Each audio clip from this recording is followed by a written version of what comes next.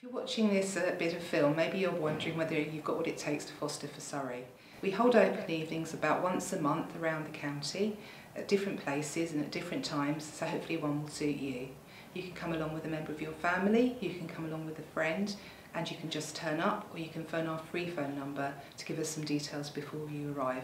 We really don't mind as long as you come along. Same gender until they reach adulthood, but if they're a different gender, only up to the age of 8. And that's only if there's no sexualised behaviour between them.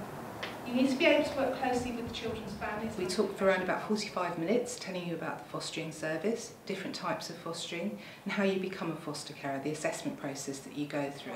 I'm really disturbed. Just imagine if you're sitting in this room now and hopefully you're relatively relaxed. You get to hear from a foster carer and also from a young person in care. People really enjoy hearing from those two people. They're always the stars of the night. And you get a chance to talk to people who are members of our fostering service about the questions you have.